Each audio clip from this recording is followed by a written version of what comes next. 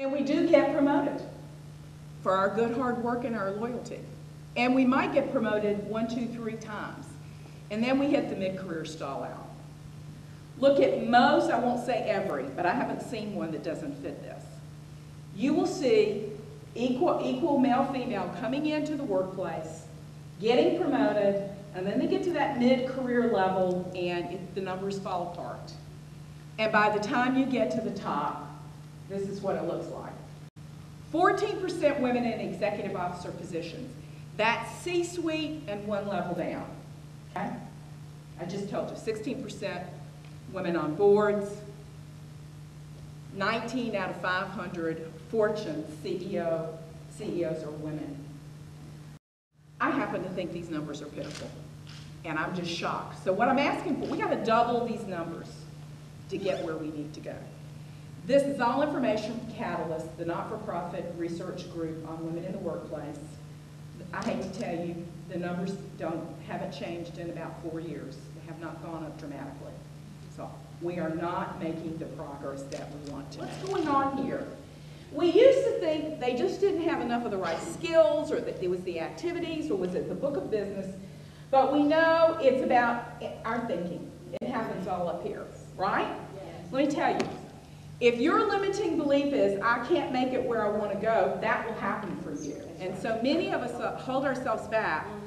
You know, who do I think I am to take that promotion? Or why do I think I can do this? And these little self-doubts and limiting beliefs, voices in our head, whatever you want to call them, stop us from doing some of the very things that we ought to do. This rule is about 2 things. It's about being selfish for yourself and taking good care of yourself, and it's also about being willing to take time to be strategic about your career. I coached a woman who every Sunday night sat down and evaluated her week based on her goals, and on a sheet of paper she had everything she was trying to accomplish, including family things, corporate things, everything she was trying to do. And she would ask herself, did I do anything last week that moved any of my goals forward? Did I do anything to make progress? Now, I think every Sunday night's a little much, but are you evaluating? Are you getting where you want to go? I'm asking you to not think about it as I'm either focusing on everybody else or it's all about me, and I'm a narcissist. I want you to look at it in the middle.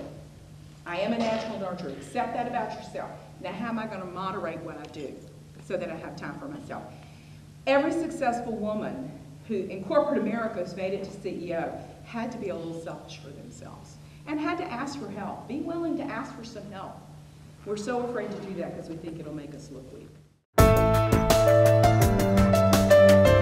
And the reason we say project personal power, if you are passionate about what you're doing, then talking proudly about what you do is not bragging or arrogance, it's passion. It's I love what I'm doing. Coaching is a fabulous career for me. Never thought I'd love my first career as I did this career of coaching. What I say is not bragging if it's the truth.